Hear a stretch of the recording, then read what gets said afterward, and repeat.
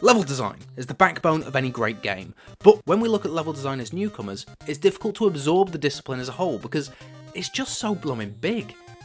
It's because of this that I am ashamed to admit that up until now, I have neglected the level design in my VR game. But that ends today, because I'm going to see if I can devise a way to design and build my own levels with custom geometry despite having very little 3D modelling experience. And the first aspect I'm looking to tackle? Asset creation. So let's start by looking at the problem. I needed a way to create interior environment assets, all with a consistent style which were easily customizable, quick to create, looked good, and were suitable for using in the quest, meaning low poly count and small textures. And if you think that sounds difficult, that's because it is. My first thought was to sway towards a retro PS1-esque pixel style, which might complement the horror aspect of my game. However, turns out pixel art is hard.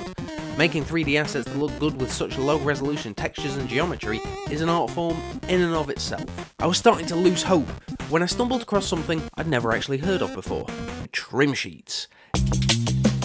A trim sheet is a texture that tiles in just the U or the V direction and can hold multiple different patterns.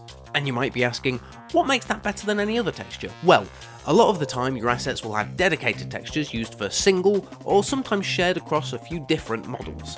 This is good for assets that the player will be looking at a lot, also referred to as hero assets, like the player model, guns, etc. But creating dedicated textures for all your environment is not only a time-consuming process, but can end up getting very processor intensive, unless you're going to cram everything onto one sheet, which is what the modular assets I'd been using had done, so there's nothing wrong with doing that. Anyway, usually this is where tiling textures are used instead, which, if you've done any game dev or 3D design, guarantee you've used these a bunch. They're useful for grass, dirt, concrete, bricks, wood, basically any pattern that's going to repeat over and over. And you can use a few of these tiling textures to create whole levels. But the issue there is repetition and lack of variation. This is where trim sheets come in. They nestle nicely between dedicated and tiling textures, allowing for more variation and detail than a fully tiled texture can offer, and more reusability than the dedicated counterparts. What opened my eyes to the potential of these trim sheets was this article, where a 3D artist called Andrew Kelly created this phenomenal sci-fi room using just one trim sheet. I'll link the article in the description. It is an extremely good read and demonstrates just what can be done with trim sheets in the hands of somebody who knows how to use them.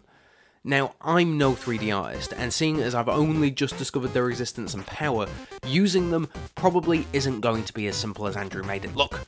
But this method ticked all of my boxes, so if I could devise a workflow that utilised trim sheets and took into account my entry-level skill, I knew I would be on track to having some fantastic looking environment assets.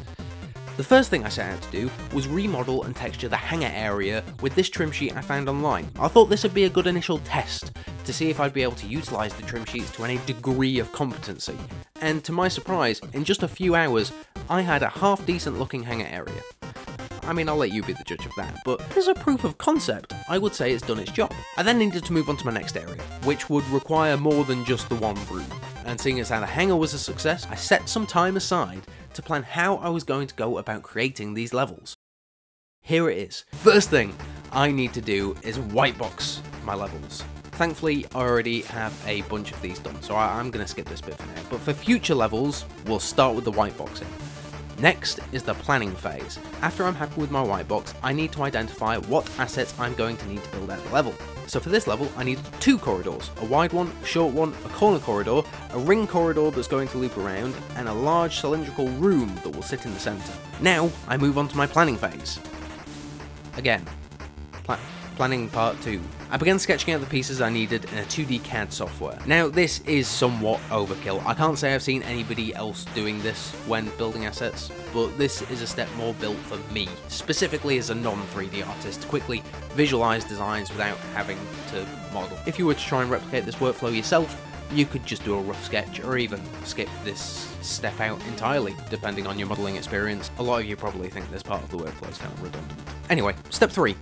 With our 2D plans drawn and ready, I can either pull these straight into Blender as reference or just have it up on a separate monitor as I model.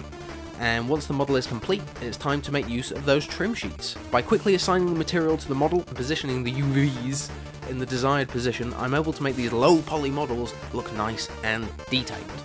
I then finish off the process by exporting the model into my Unity project, and we are done. Then I just repeat steps 3 to 5 until all of my environment assets are created, and I've gone from this to this. The fantastic thing about this workflow is it's quick, simple, infinitely customizable, and it produces great looking environments with low poly models. I'll be trying to refine this process more as I carry on through development, but let me know in the comments what you think the best way is to design levels for VR games, and whether or not you think my method is genius or unnecessarily overcomplicated. I hope you enjoyed the video, and if you want more devlogs and VR dev content, don't forget to subscribe. Now I need to go and find a way to make these levels scary.